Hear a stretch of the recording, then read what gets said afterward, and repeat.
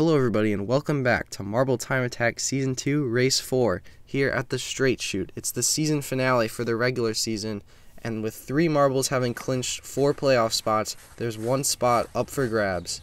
5 marbles yet to have that exclusive race win, so the odds are that we'll see a new winner, but there's always 3 marbles looking to play spoiler and make it come down to points for that final spot. Inferno, though, one of those marbles that has not won a race yet, so he's going to need a pretty solid time here to get started.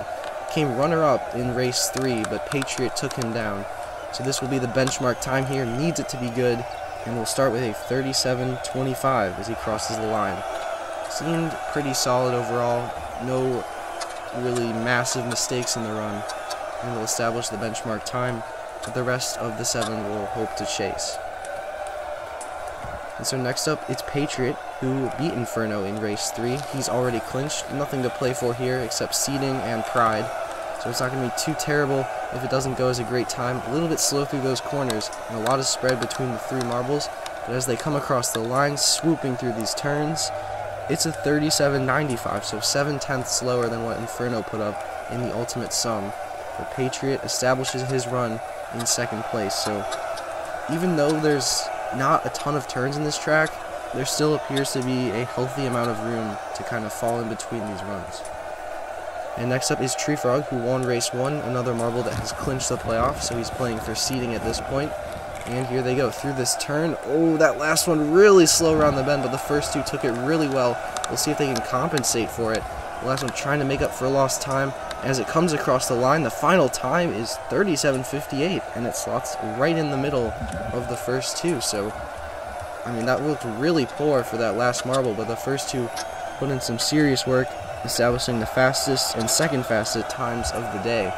So that last one didn't matter too much, and Patriot falls to 3rd place, clinching Inferno, who needs that, into the next round.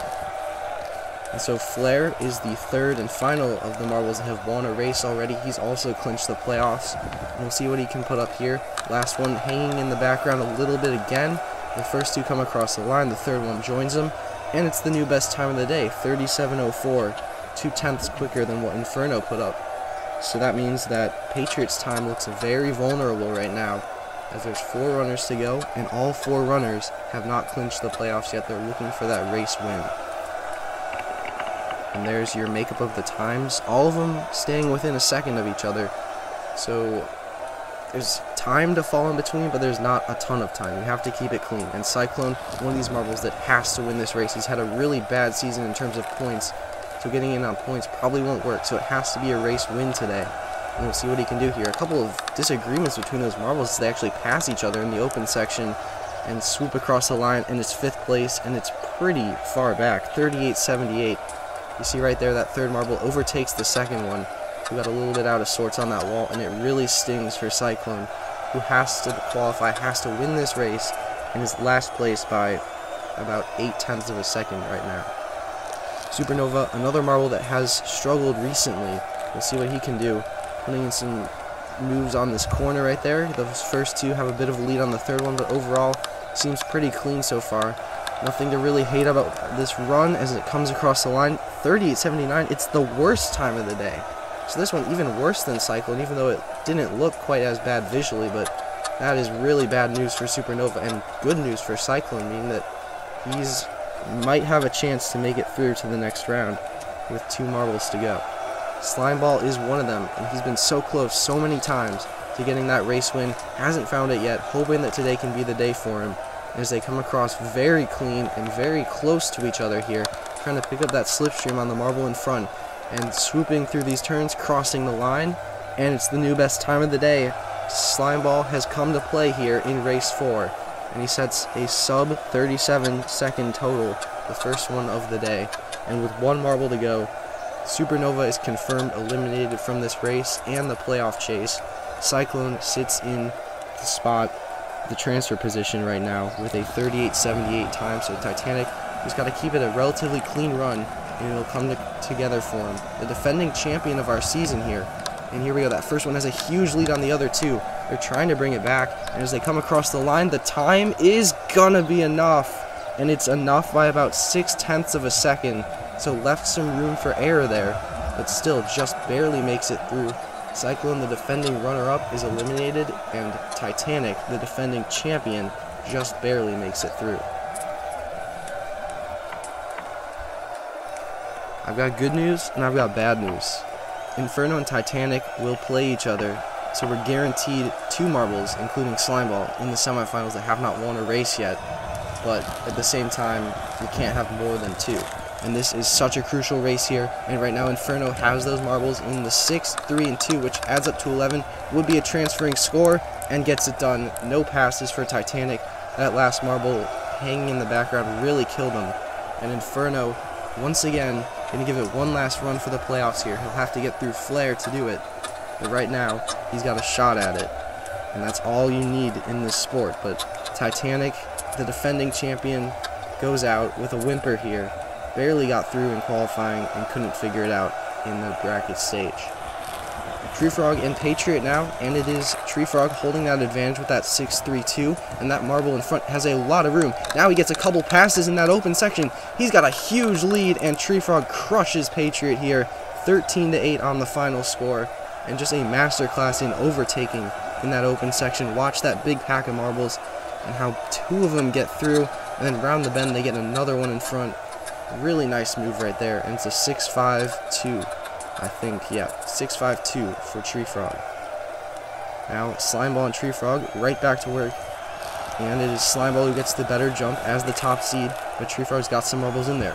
Slimeball will probably need to win this round if he wants a chance to stay alive, though his point total is pretty good at this point. Coming across the line, I think he's got it, and he does. 12-9, Slimeball into the finals, and if Inferno cannot join him there, I'm pretty sure Slimeball will clinch no matter what, because he has the points to get it done regardless of if he gets the race win.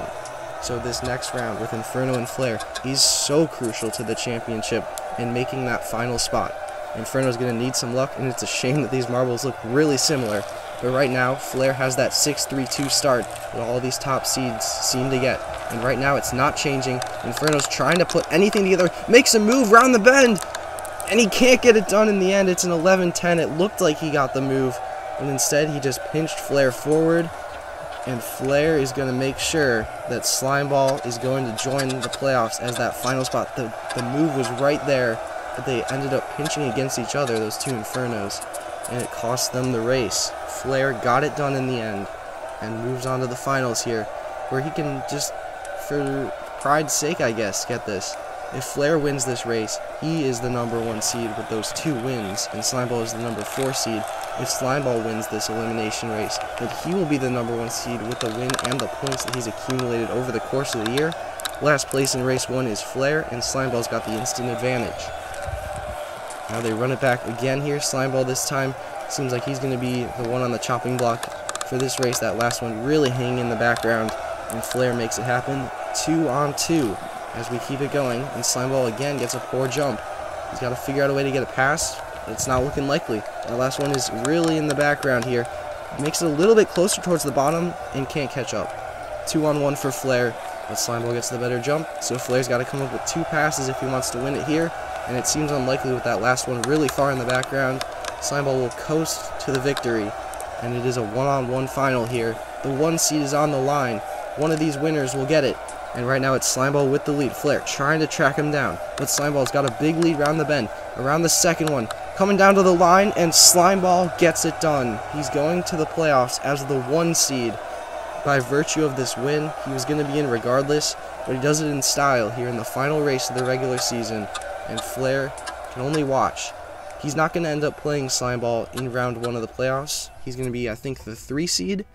But overall, Slimeball makes good on what was a really impressive regular season, and Flair's the 3 seed. You see those 4, and unfortunately for Patriot, who has not enough points to get into the playoffs, he has that race win, which really makes Inferno the ultimate loser. Thanks for watching. Take care.